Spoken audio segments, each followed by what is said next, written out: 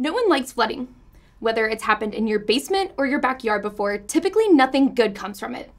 Throughout the years, we've seen the extreme detrimental impacts from flooding, mainly brought about by heavy rainfall, hurricanes, or dam failures.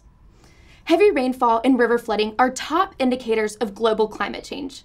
And unfortunately, as the climate continues to change, we can expect to experience more frequent and more intense storms, resulting in more flooding. Here in North Carolina each year, it is a common sight, especially in the low-lying coastal plains, to see homes, businesses, and farms devastated by floodwaters, mainly brought about by hurricanes.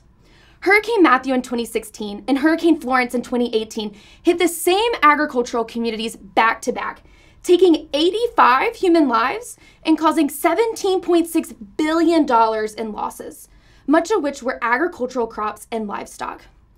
These communities can no longer afford to experience the repercussions from flooding. So what do we do? What if I told you that we could farm the floodwaters? Farming is about knowing the lay of the land and working with the land and livestock to make the most out of what we can. What if I told you that there is a method that could redefine the concepts of farming? The method is called water farming, and my research hypothesizes that it is the solution to mitigating our future floodwaters. Water farming uses natural land features as opposed to traditional human-engineered systems that are made from concrete, such as dams or levees. Traditional human-engineered systems are highly hazardous, outdated, and have failed to function when needed the most. Nature-based practices are a more sustainable approach to flood mitigation. So you're probably wondering, what does a natural defense system to flood management look like? Well, there are a variety of approaches, such as restoring wetlands, planting forested areas, and expanding floodplains. Nature-based solutions like forests and wetlands can slow down water flow from storms and store water for an extended period of time.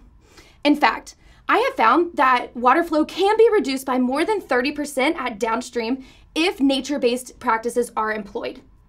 My research focuses on the top and most effective water farming practices for individual landowners and agricultural communities in eastern North Carolina.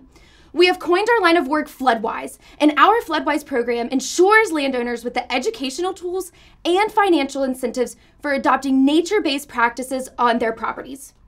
Dear audience, flooding and storms will continue, and we must be prepared. We must take precautionary measures and invest in FloodWise. Thank you.